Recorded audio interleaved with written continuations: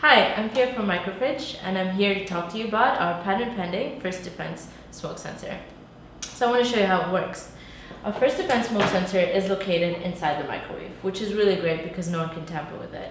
Another good advantage of this is that it detects smoke inside the microwave, so that helps prevent fire alarms from going off. So I'll show you how it works.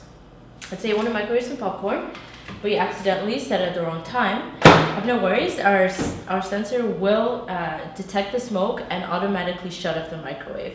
It is smart enough so it knows the difference between smoke and steam, and it only detects smoke. So let's try it out. Okay. Put 10 minutes here. See what happens.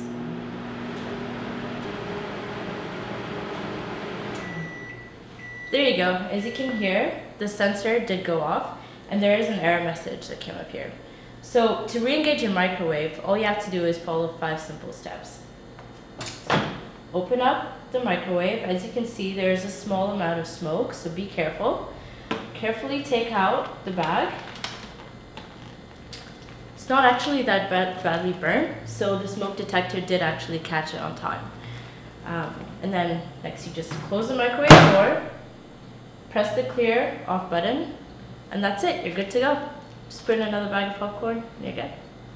Thanks.